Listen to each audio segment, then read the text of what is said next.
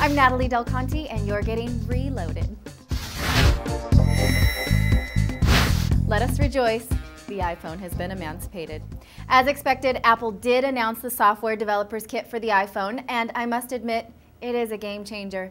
Apple is calling this iPhone 2.0. It means that the iPhone will now be a semi-open system where anyone can design applications that users can choose to use as they please with a certain number of limitations. The applications will start to be available in June through a new button on the iPhone called the App Store. Users can browse and buy applications in the same way they buy music through the iTunes Store on the iPhone or the iPod Touch right now. Except for free applications, of course. Those you won't have to buy, quite obviously, but you'll still get them through the App Store. The SDK is available today, although the website was not loading for us when we tried because it was so flooded. No surprise there. Developers who can get into the site, however, can run the iPhone simulator on their Macs. If you're interested in developing applications, you can join the developer program for $99. This will give you access to iPhone code for testing before it's released, as well as technical support. The Enterprise Developers Program is $299. That's right, I said enterprise. The iPhone wants to be taken seriously in the business world now. Apple announced full support for enterprise features such as Microsoft Exchange Active Sync, which would provide secure over-the-air push email, contacts, and calendars. There will also be a remote wipe feature, which will erase everything on your iPhone remotely if you lose it or if it's stolen.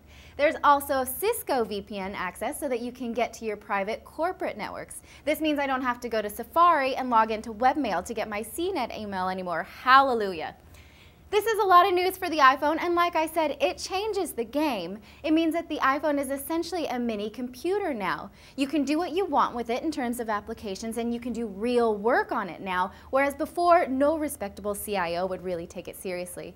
I don't mean to gush, but I'm not the only one who thinks that this makes the iPhone a formidable product. We asked our senior editor of mobile devices, Kent German, what he thinks of this. This is significant because these apps that you'll see actually take full advantage of the iPhone's accelerometer and its touchscreen. So really you use the phone in all ways to use these. Also, Apple is the one that's going to be the portal for these. They're actually producing them, they're putting them out there. Usually people go through the carriers to get their applications and any features they put on the phone, but the manufacturer's doing this, which is really a different thing than usual. I almost forgot the coolest part, which is VoIP. Apple says that VoIP applications will be allowed, but only over Wi-Fi and not over your cellular connection. Surely AT&T thwarted that plan if it ever was spoken aloud.